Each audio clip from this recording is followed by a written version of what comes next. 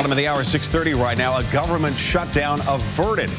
Late night talks keep public offices open and keep millions of workers employed. With the fiscal crisis just minutes away, the president and congressional leaders reached a tentative $38 billion deal. Good morning to you. I'm Chris Burrous. And good morning, Chris and everyone else. I'm Beth McDade. The government will be up and running this morning, and at least for a few more days. KTLA's Chip Yost is live at the Federal Building in Westwood with more. Chip. Chris and Mary Beth, to give you an idea of how close this deal was coming, or how close this deal came to coming undone, well, it came with just about 1 hour to spare. It was so close that park rangers around the country were already getting ready to put up closed signs. They were already putting up barricades to national parks. Well, those national parks should be open. The reason this was averted is because this deal was struck just before midnight last night. Republicans and Democrats finally coming together. What Republicans got out of the deal, well, they got a lot more than many expected when this whole thing started. They got about $38 billion worth of cuts in this deal. Democrats, what they got out of it, well, they got the money they wanted for Planned Parenthood. That money will keep going to Planned Parenthood and other Title X programs. Shortly after the deal was struck, President Obama and House Speaker John Boehner went to the cameras. This is what they had to say. In the final hours before our government would have been forced to shut down, leaders in both parties reached an agreement that will allow our small businesses to get the loans they need, our families to get the mortgages they applied for, and hundreds of thousands of Americans to show up at work and take home their paychecks on time, including our brave men and women in uniform.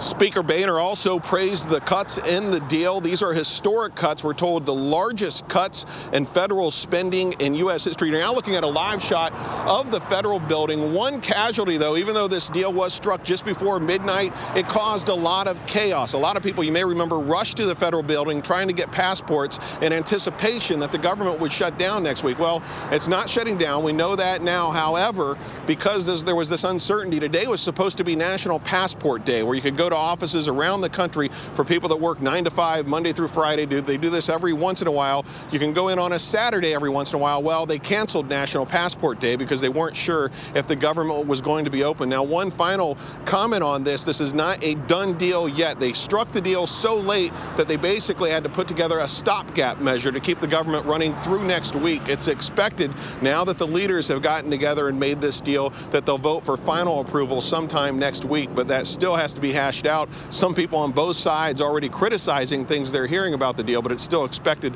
now that the leaders are on board and have come to an agreement, that it will pass sometime next week. Reporting live in Westwood, I'm Chip Yost. We'll send it back to you. Chip, you mind if we ask one question? This is kind of a big deal. This normally the passport office, the Federal Building is not open on a Saturday. A lot of people were looking forward to that. Is there a sign? Have you seen any people show up expecting it to be open? Or have they, do we know, did they reschedule it for any day in the near future? No, I actually went up looking to see if there was a sign, because not everybody's going to hear this news and maybe coming anyway. I didn't see any sign on the main public entrance. There was a sign there, you know, with the typical sign that says the passport office, and it gave its Monday through Friday hours. Nothing about the National Passport Day. However, it may be that this was at there are also post offices, and I was looking up, they have like where you can go online and see where the offices are. You can go for National Passport Day. It's not every passport office in the U.S., so I'm not sure if that was one of them. We were looking there. It looked like the post office in Westwood was listed as one, but they took a lot of those links down since it was canceled. So it was hard to tell where you're supposed to go, at least as of today. So, but there are no signs we saw up there right now, but it is canceled as far as we know. But we are told that national parks, federal museums, those kinds of things, they are supposed to be open today now that this deal has been struck. Thanks, Chip. Yeah, I got to imagine if you're planning a trip, you're a little bit worried now. Right You have now, to pay the extra for the rush processing, probably, you know, because you may have missed a day or so. All right, thanks, Chip. Government needs the money, so they say. Yeah. Well, we are learning more about an FBI sting that nabbed 2 building inspectors allegedly accepting bribes from undercover agents. Investigators say this is the hand of one of those men reaching for a wad of cash. Hugo Gonzalez of Eagle Rock and Raul Germain of Altadena work for the City of Los Angeles Department of Building and Safety. They allegedly took dozens of cash bribes in exchange for approving and fast-tracking construction projects. In some of the cases, as reflected in court documentation, the inspectors never even went to the properties. In addition to cash, prosecutors say the inspectors accepted materials and labor for their personal homes. They are each facing federal bribery charges. 3 marijuana loads stopped at the U.S.-Mexico border. U.S. Customs officers found almost 5 tons of marijuana hidden in shipments. Oh, this was creative. Shipments of pebbles, peppers, and herbs. They hid them. Look at that. They hid it in a bunch of parsley or cilantro. Wow. This happened right there at the Tecate and the Otay Mesa cargo ports in Mexico. One shipment showed up on an imaging device similar to an X-ray. The other was detected by a customs dog. Together, the marijuana seizures had a street value of $5.7 million. Getting very creative. Just the other day at the airport, they had some drugs and rope and peanut butter. Wow. Getting really creative getting it across. Anyhow, a South Florida mother not too happy with her daughter's teacher after the teacher taped the girl's mouth shut with packaging tape. And told her, well, you know, Jess, since you're the loudest one, come up here. You're either going to have tape on your mouth or get sent to another teacher's classroom. Her mother says she does not condone her daughter's behavior, but she's even more disappointed by the teacher's behavior. The teacher and principal at New Renaissance Middle School were not around for comment, but Leah Friel says that she met with the principal one day after the incident.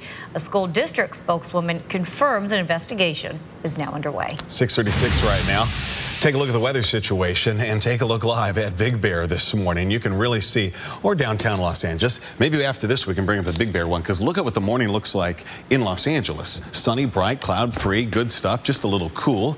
And can you see Big Bear? I mean, we're talking right now 10 degrees and some low clouds. Chilly. It is a chilly one out there to be sure. All right, let's take a look at what's going on here for us right now on the weather maps and show you Doppler radar. What we do have, we told you there was a little chance of some rain today. It's very little chance. Just getting a little bit here right now, starting to move on shore in Orange County. Might see a little bit of a quick sprinkle here in Newport. It is all done by 11 o'clock this morning. Again, it's not serious. It's very light stuff. Here we are at 45 in downtown LA. We're at 45 at the airport, 46 in Palm Springs. Not bad in the desert. For the valleys today, waking up in the upper 30s, 60. Just a little bit of morning frost. Again, that frost advisory that we have is done at 9 o'clock this morning. Coastal wise, we're talking 60 for a daytime high with a light breeze. And in the high deserts, we're talking 55 for a high this afternoon. 7-day outlook for the Orange County beaches. Look at this, a little cool down midweek and then a nice warm up as we get into the end. Thursday, Los Angeles, nice until we get into Thursday when we warm up big time. This is good. And the San Fernando Valley, look at that, 79 on Wednesday, 82 on Thursday. This is some great stuff. A live look at the traffic for you right now. We check it on the weekends for you. Everything moving at the limit, no crashes to report. We are hearing from some very nice viewers of this program, giving us a lot of support. Yeah, we're encouraging you guys. Let us know how you're doing. We have what? We have Facebook, we have Twitter, Everything. we have Skype, and do you have another Another email? Absolutely. Right, take a look. This is from Shirley Springham. She watches on the satellite from Vancouver, Canada. Nice. The addition of your early morning weekend news to your programming is a terrific move. It's no wonder KTLA is #1. Looking forward to the weekend. Jason says, my name is Jay. Love the new weekend morning news. Finally have my favorite morning show on the weekend. And Eddie says, welcome. It's great to have the on-air neon from KTLA now lit up on the weekends. Eddie and the gang over at the LA Times. Nice stuff. Our sisters over there and brothers, we appreciate it, right? They're always so good to us. Very cool. So send us a message if you don't mind. Our email address is weekends@ktla.com. Oh, and we should mention tomorrow.